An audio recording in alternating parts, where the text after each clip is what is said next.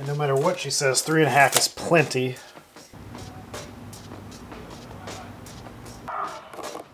Hey everybody, have you ever seen the Ultra 4Runners? Like the off-road guys? I'll throw a picture in right here.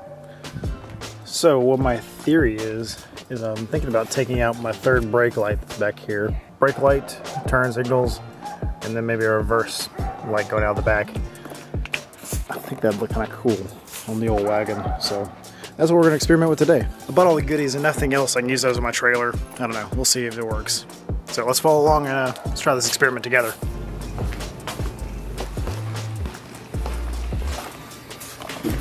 So this is my plan. I bought this little sheet of aluminum. I think it's like probably 12 gauge, 13 gauge, somewhere in there. It's thick enough to be rigid, but what I have in plan is to run brake, turn, brake, and then a reverse light that is actually a spotlight. Turn signal, they're all flat, weatherproof, LED trailer lights. So we'll see that out. I'm going to go out there and measure this aluminum panel and kind of cut it up and see what we want to do. And let's see if that'll work. So before I get started, what I'm going to go ahead and do is remove this third brake light panel and the plastic here. So one weird wagon thing I've noticed is no matter what trim color you have in your wagon, this little black third brake light panel is always black. I've never seen a black interior wagon, but yeah, I don't know if that has to do with like maybe just where it's at in the rear view or what, but it's pitch black, black, not dark gray, black. Yeah, I'm gonna pop this off, get the bolts out of here, and see what we get to work with. These bulbs out. So what I'm gonna do when I get ready to do the wiring is I'm gonna use all this for the brake light wiring. So that'll be, of course, the shortest route. The real problem's gonna be running the reverse and the turn signals, but I mean, I can still route that up. I don't know if I'll be able to route it through this loom or not, but I'd like to do that. I think I could probably just drop cable down through there until it feeds out of here, this hole. And I should be able to work on that. So let's try that. Should just be able to just pop things. I hate the 30-year-old pops on these things. They all make me nervous they're gonna break. But this one's pretty good. Yeah, these little pop things are actually in good shape. Thank goodness. So I'll grab a 10 mil. Pop this third brake light off, pull this wiring harness out the way. I love how fresh that red paint looks. Oh, wish you could really see that on camera. The factory Rio red is a beautiful color of these wagons. It's really underrated. It's definitely my favorite color of any of the EF Civics. Alright, grab the 10 mil.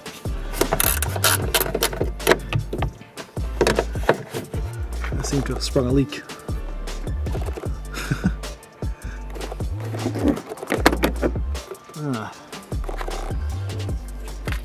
That seems to be holding a little bit of water in that tail light. And I guess it is cracked there. It's a funny story, the War Wagon actually did that when I was at Ben's house. Actually, it slides right out. There you go. That's really easy to get out. And those, I believe those 10 mils are actually going to be a pretty good mounting spot for this light bar. Alright, so there we go. Let me get this panel up here and see what we got to work with. So I want this to sit flush, or at least pretty flush up against the window here. Because this is just a piece of scrap metal that I got from the yard. That's usually what I do is I just go to my local metal yard and just see what they have laying around, because you usually can get a pretty good deal on it. I've got this piece of aluminum for 10 bucks. No skin off my back.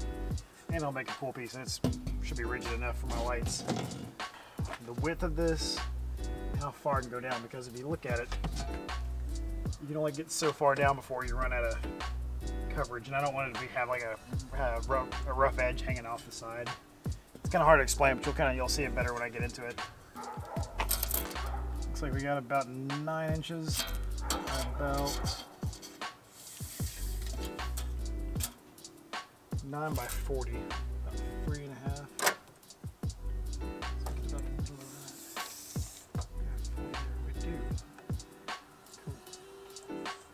Right out of 40, about that bar there. Now let's do 3.5. Now the wife's back. Say hi, wife. Say hi, wife. Hi. Rude. So pardon the absolute disaster in the garage. Between the LSD install, other projects going on, it's piled up, and I am going to clean that very soon. But anyway, back to this video.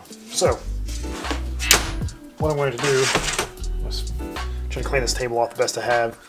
So what I'm going to do is get my tape measure, mark off 3.5 inches. I know I said 3 1/4 earlier, but I'm going to pull that back a hair. We'll do 3.5 here, 3.5 here. And no matter what she says, 3.5 is plenty. No matter what. What I'll do, just get her clamped down. I got better clamps here somewhere.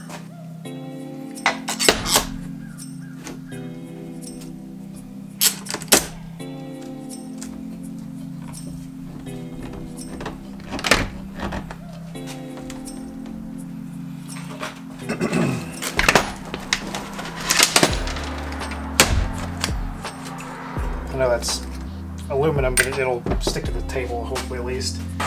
Now with aluminum, it dissipates heat really quickly, so I'm going to try to get this heat started.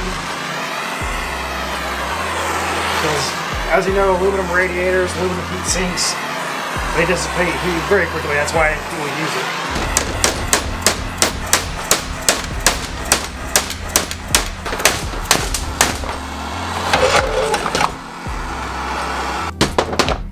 Alright, as you can see, that was not a great success.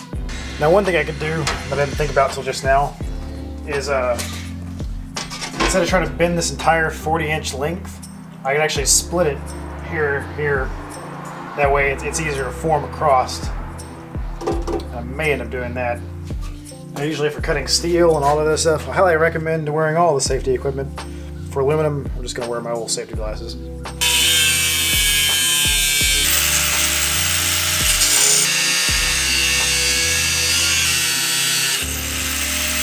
Alright, now that should bend a lot easier.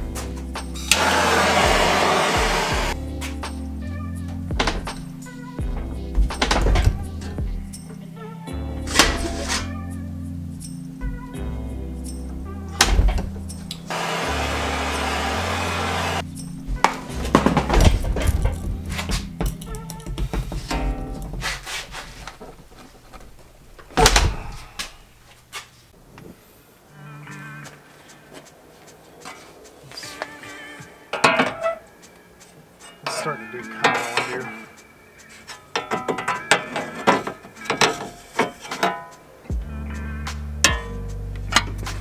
What I really need to do is go ahead and pull these struts off. So after looking at it and lining it all up, this middle bend is actually a lot closer than I was thinking. That's actually going to be a pretty good bend, I think.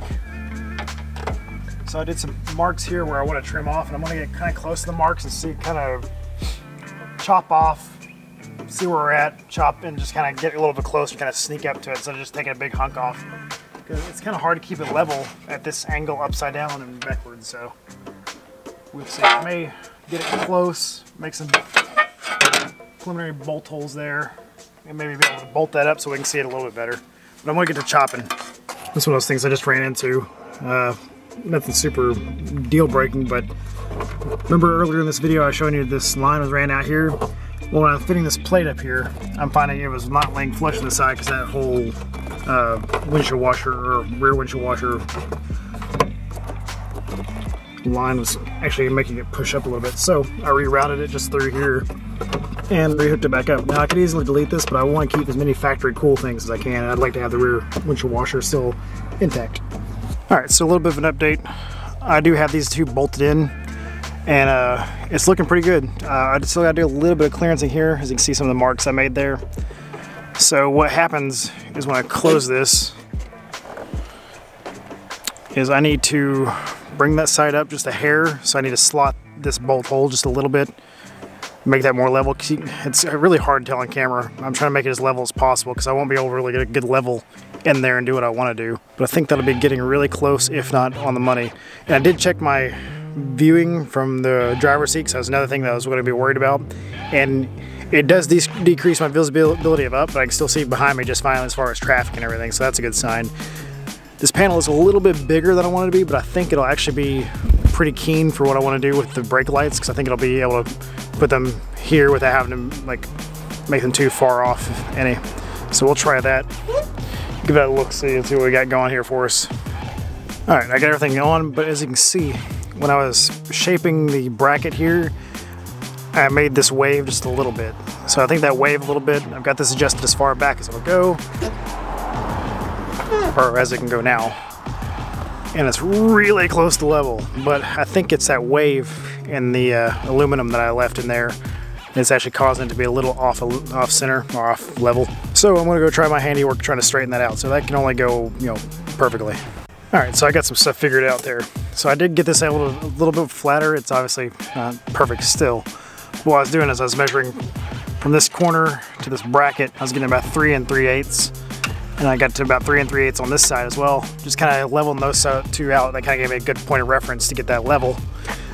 Got that bolt to the bottom. Feels pretty good and sturdy. There's still a bit of a wave there, but that's almost perfect. So I like that. And that'll allow me to start using this bottom line as a reference point for when I put my lights in. So looking at my options here for light layout, I went ahead and took the bezels off, and I was lining them up and all this stuff, and I looked and I was like, oh, it'd be pretty sweet to do them like angled, get a little more aggressive toward the back. But then I thought, for my laziness, that's gonna be a lot harder to get those angles right on both sides and all that other stuff. So what I think I want to end up doing is probably what's gonna be easiest is the square, clamp it flat, flush, make a line across here, and get these bezels. That way I can kind of line them up where I want to, start marking, get the hole saw after it, and go ahead and cut these holes out. So I think that's gonna work. It won't be super rad, but it'll serve its purpose. It'll do what I want to do. And I think for this finish, I may grab one of these and just rough up the whole face. Just go across the whole thing, just give it some swirls. I don't know. I could plastic it, I could do a lot of things with it. I'm not sure yet. So what I did is I went ahead, like I said, and I clamped this straight edge to the bottom, drew a bottom line, got my bezels, and went ahead and put them here about where they should be, and then kind of measured off from here to here and mirrored that on the other side. So hopefully they're close enough. My whole point of this whole build is just see how I can do it. It doesn't have to be perfect. I want it to just look halfway decent though. I don't want to look like too much of a hack job. So what I'm going to do now is go ahead and get as close as I can to the center of this, give it a hole punch, and then we're going to try to go through the hole saw with a wood hole saw. And it was my brother's. He made a lot of speaker boxes with this thing. Alrighty, well, wish me luck. After a lot of fighting and drilling and obviously grinding and die grinding, this is where we're at. So the only thing, it looks pretty good. It's really hard to get these things completely even, but so that was a little off, and I could probably straighten that off somehow. So the next question I have, not really a question because you guys can't answer me, is I want to do a reverse light, actually spotlight. You know, that way when you're backing up you can see a little better. I guess if I want to put it low, put it directly in the middle. I know I'm probably going to put one on the rear bumper, just kind of shining down and out a little bit, not so it's so visible, but so when you're backing up you can see quite a bit. We shall see. But for now, I'm going to go work on a little bit of wiring, kind of figure out the schematics. I'll go ahead and get these wired up, zip tied out of the way, so I can put them into the harness next. So, off to the wiring. Alright, so preliminary wiring is done. Basically I just have the brake actually wired in right now. I know I said something about not being haggard earlier, but I'm not the best pretty wiring tuck reading guy. I'm going to finish him up once I make sure the proof of concept works, and go plug this in and test the brake lights. So as you saw, the brake lights actually work, so the brake lights will work. I do want to wire those in to be running tail lights as well, so we shall see about that. I'll get all that stuff wired up, and get the turn signals all wired up, and that'll be all wrapped up, and I'll show you that in a future video. It won't take that long. I got some other things to address before we go wheeling. So we're going to go on a little wheeling trip this weekend, and I'm going to do the rear trailing arm bushings because those really need to be changed out badly. They're completely dead. Anyway, as far as this video and the rear light brake bar or dealy and bobber, it is all done. So Well, all done except for the last wiring on the turn signals. But till next time, guys, I'll see you later.